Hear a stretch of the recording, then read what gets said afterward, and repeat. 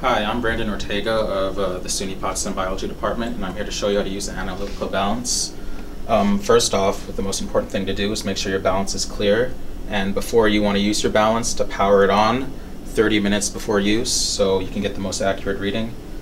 The second thing you want to do is make sure that this bubble, this air bubble here, is centered perfectly as to get the most accurate reading. If you want to center the bubble, what you can do is adjust these four knobs on this side, this side, this side, and this side. Now if you want to weigh on the balance, you can use the tare function to weigh by difference, and I'm going to show you how to weigh on the balance. So what you want to do is make sure you're wearing gloves, open the sliding door, and put the weigh boat onto the balance. Try to center it as much as possible, and it's ideal to use tongs instead of fingers. And then what you want to do is press tare. So we're going to tare this as soon as it stops.